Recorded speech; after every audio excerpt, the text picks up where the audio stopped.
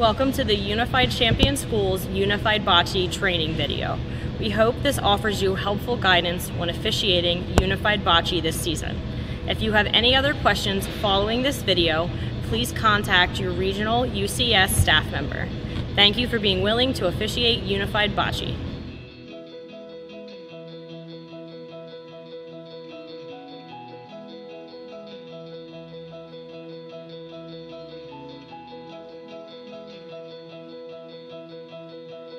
Each court should have two officials, the head official and a line official. All officials should be dressed in a white polo shirt or white t-shirt provided by Special Olympics, black pants and sneakers. The head official needs to be an adult. The line official can be a student who is not on the bocce team. Their supplies include a coin, a green and red paddle, and a 25-meter measuring tape. The game is on a court that is 12 feet wide by 60 feet long. There are 3 lines on the court, a 10-foot service line, a 30-foot midline, and a 50-foot foul line. Coaches are required to remain within the area of the coaching chair, which should be positioned at the 30-foot line on either side of the court. The coach can stand but must be near the coach's chair area. Coaches may not provide instructions to the team once play begins. Coaches may provide positive affirmations such as, "Good roll, nice job." If at any time during the frame, coaches are coaching, one ball from the offending team is considered dead and the ball will be removed and not rolled.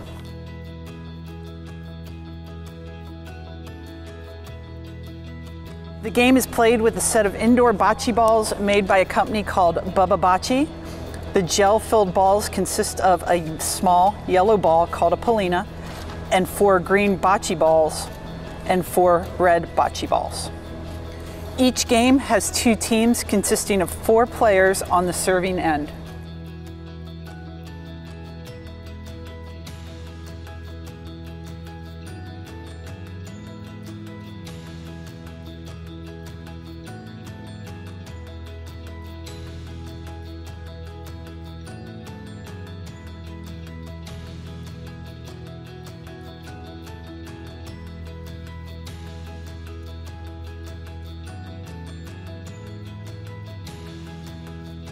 Can I get the captains?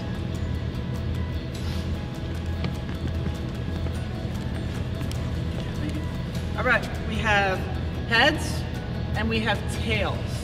Will and Megan, will you call? Tail. Tail. Okay. Heads is up.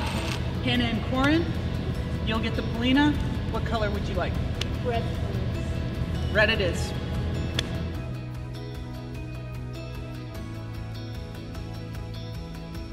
A player may enter the court from the side or the back end of the service area.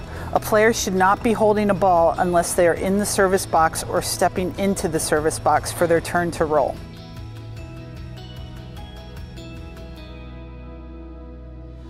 The game begins with the team member of the winning coin toss rolling the polina.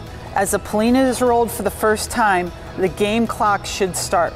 The polina and all balls must be rolled underhanded and be delivered from below the waist from inside the 12 by 10 foot service area.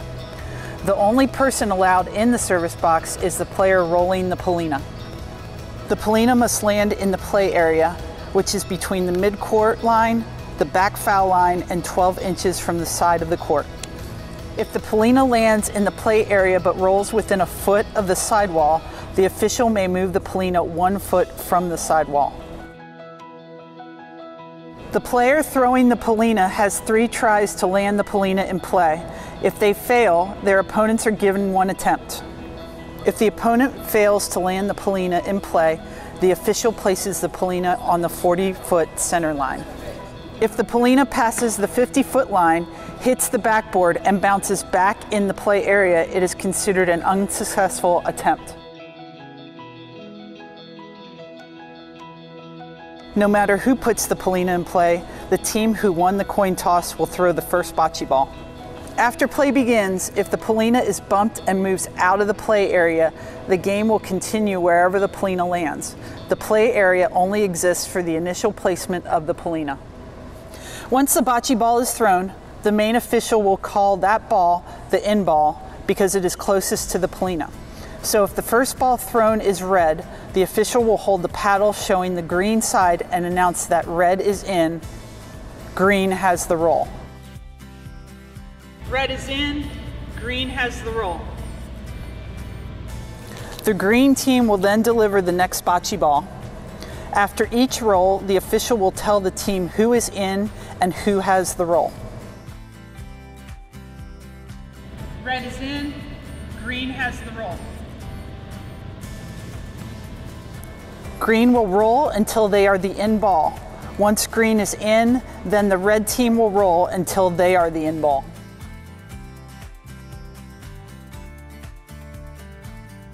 Red is in, green has the roll.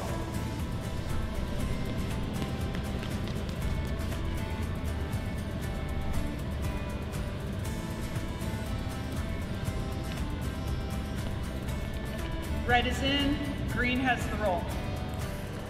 Play will continue in this manner until all 8 balls have been delivered. Red is in, green has no more balls left, red will roll.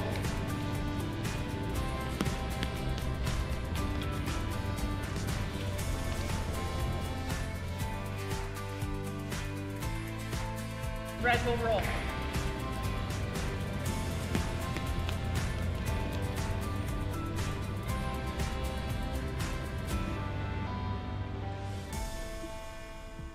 Red will roll.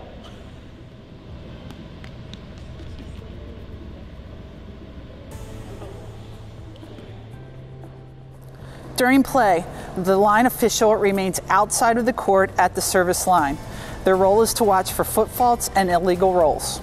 An illegal roll is when the player rolls out of turn or rolls the wrong color. Stop. It's green's turn. If a player attempts to roll the wrong color ball, the line official will correct the player. Stop. It's the green ball.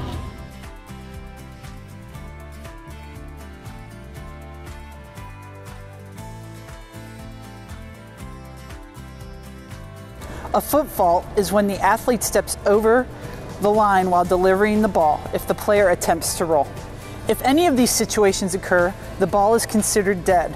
If the line official can safely stop the ball is removed from the court and will not be played during that frame. That's a foot fault. That's a dead ball. If the thrown ball misses the balls in contention, it is removed from the court and will not be played during that frame.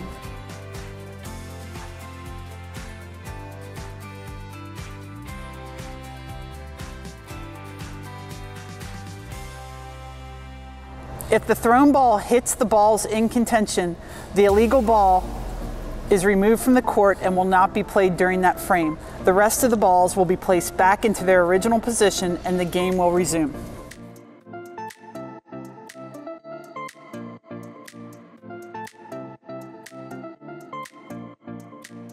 Releasing a ball above the waist is considered a foul and should be declared a dead ball. If the dead ball is already rolling and hits the other live balls in play, the live balls should be moved to their original position as best as possible. 2 hands on the ball is acceptable if necessary, as long as the release is still below the waist.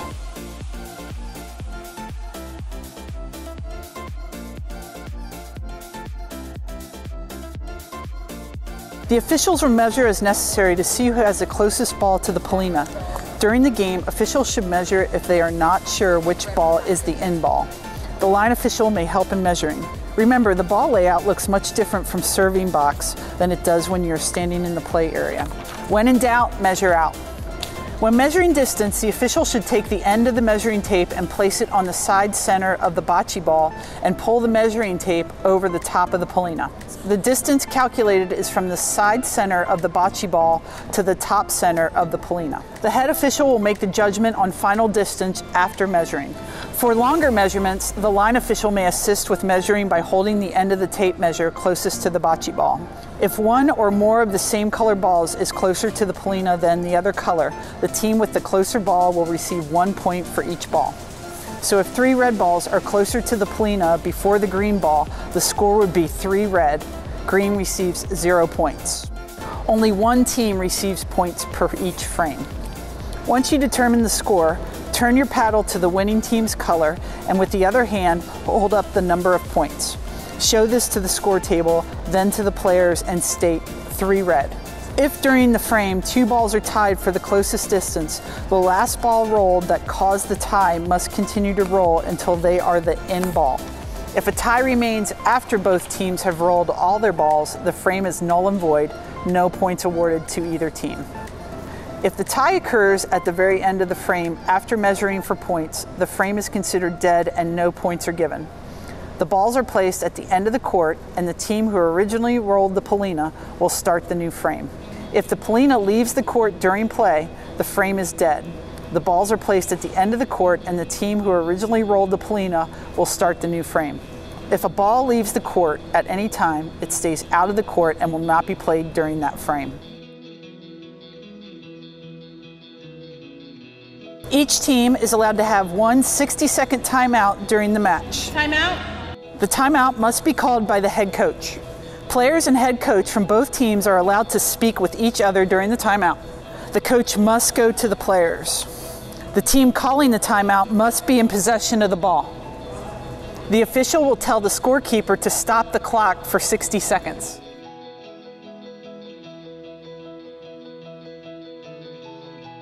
Officials are responsible for helping to keep the pace of play flowing to allow for the most playing time possible. They will use the following prompts to help keep student athletes on track. Prompt 1 is from the head official, red in, green roll. Prompt 2 will be given by head officials 10 seconds after the first prompt. Exceptions: allow wheelchair, visual hearing impaired athletes to get into place before 10-second count would begin. Prompt 3 will be given 10 seconds after prompt 2. Head official will declare, "I will start a 10-second countdown." A 10-second hand count will be displayed by the head official. Red did not roll. Dead ball.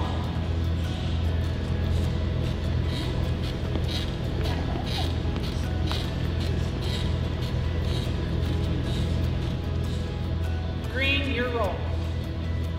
If within the last 7 minutes of play, a team appears to slow down or delay the game in order to retain their lead for the win, the official will do the following. First, give the head coach of the team a warning. If a delay occurs a second time, the offending team will forfeit the frame and the opposing team will receive 4 points. The team who won the points in the last frame will have possession of the Polina to begin the new frame. The game will continue in this format until one team reaches 16 points or the time limit of 30 minutes is complete. When there are 2 minutes left in the half hour of play, the official will be notified by the score table. 2-minute warning, no new frames. If a play is in middle of a frame or just beginning a frame, the frame will be played until complete. A frame has begun if the Polina has rolled. A tiebreaker frame will be completed. When the 16 points or half hour is complete, the official must check the score sheet and sign off. Ramps are used when an athlete does not have the physical ability to roll with their hands or hand. Ramps and other assistance devices may be used with the approval of the UCS liaison. No mechanical aid shall be used to propel the bocce ball or Polina. The ramp needs to be placed on the center of the 20-foot line. The athlete can direct the partner to adjust the ramp if they so choose. If needed, the back section of the court can be removed or opened to allow for easier entry access into the service area. Paras or one-on-ones may transition from one end of the court to the other between frames with the student they are assigned to assist. No coaching is allowed by this individual. They are there for emotional support and/or physical support as needed. For students with significant needs who require an escort onto the court by either a partner or a paraprofessional, coaching is still never allowed, but prompting, such as reminding the athlete to roll the ball, is not coaching. Players with a visual impairment are permitted to have a cone, teammate, or official behind the Polina to provide verbal cues as to the location of the Polina. A bell or other sound-emitting device also may be used. No coaching is allowed, just cues such as "I am standing in back of the Polina" or "Can you hear my voice?"